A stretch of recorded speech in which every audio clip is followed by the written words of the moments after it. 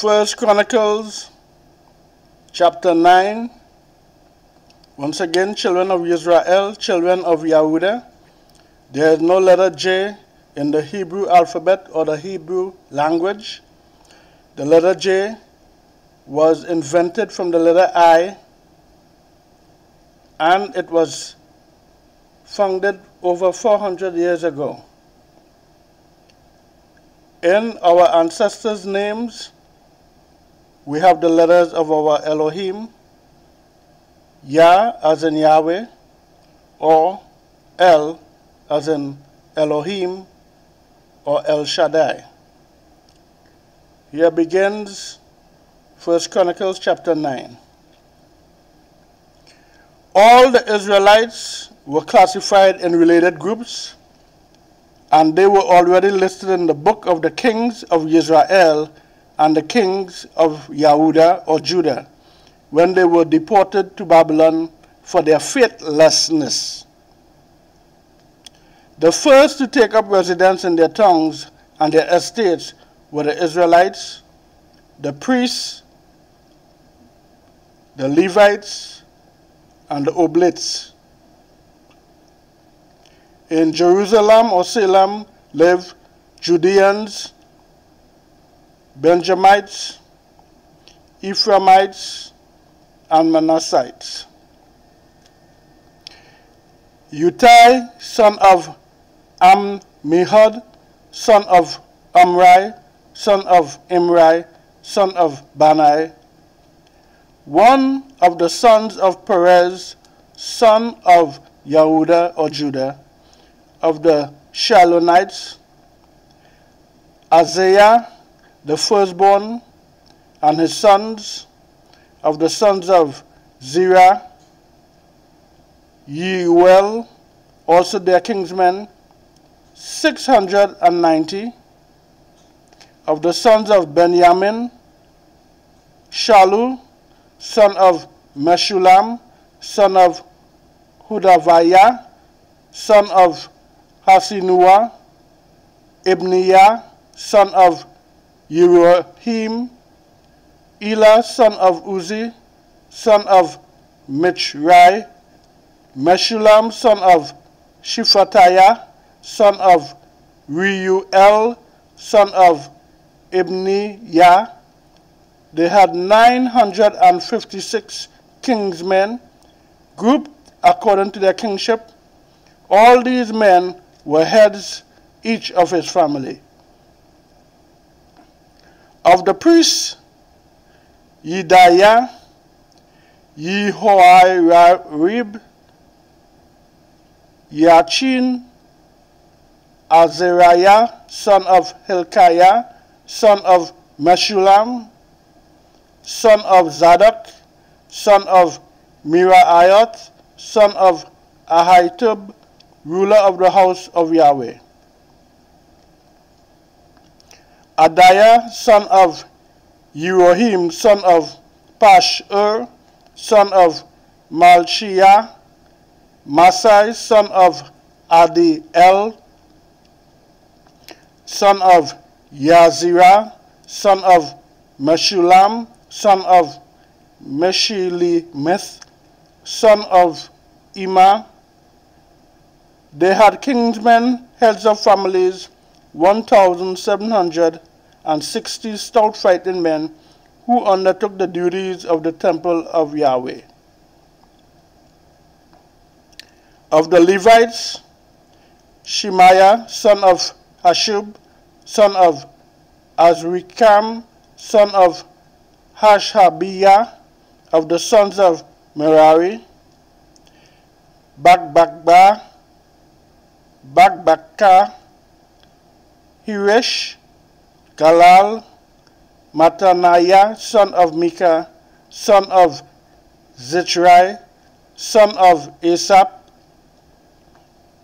Obadiah, son of Shemaiah, son of Galal, son of Yeduthun, and Berechiah, son of Asa, son of Elkanah, who lived in the villages of the Netophathites.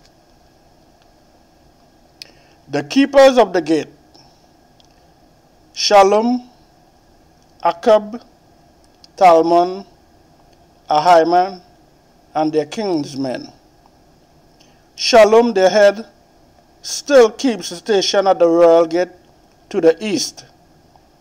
These were the gatekeepers of the camps of the Levites: Shallum, son of Kore, son of Ebiasaph, son of Korah, with his brothers Korahites of the same family, were responsible for the liturgical service.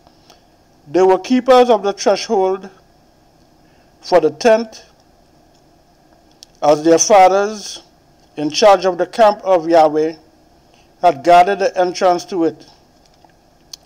At one time, Phinehas, son of Eleazar, had ruled them. May Yahweh be with him.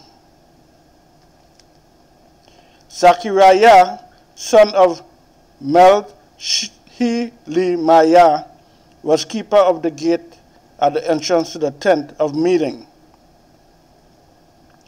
All the keepers of the gate at the threshold were picked men. There were 212 of them. They were grouped by relationship in their various villages. These were confirmed in office by King Dawood or King David and Prophet Samuel the seer because of their loyalty.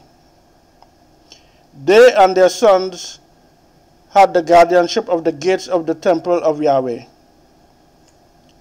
The house of the tent on the four sides stood the keepers of the gate, east, west, north, and south.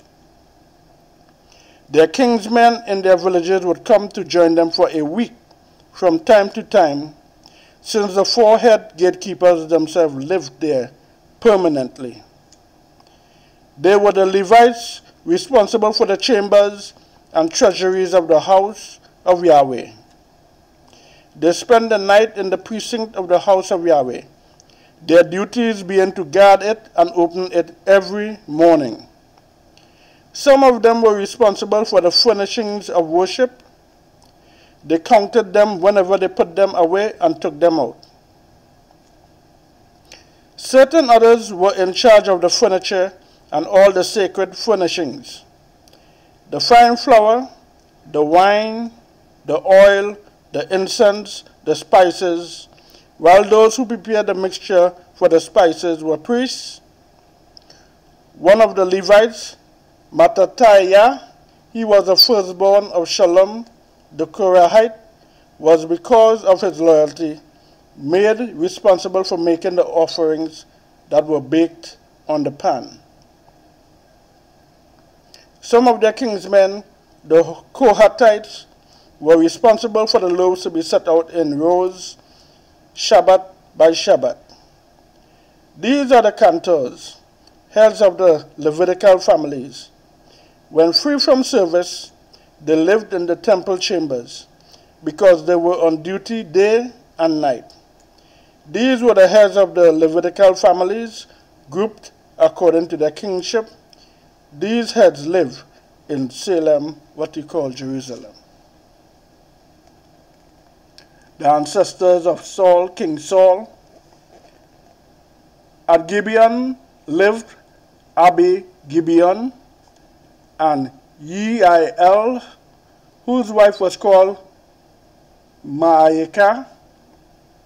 His firstborn son was Abdon, and then Zer, Kish, Baal, Ner, Nadab, Gidor, Ahio, Zechariah, and Mikloth. Mikloth became father of Shimeam. These also, near their kinsmen, lived with their kinsmen in Salem or Jerusalem. Ner became father of Kish, Kish father of Saul, Saul father of Jonathan, or who you call Jonathan, Malchi-Shua, Abinadab, and Eshbaal.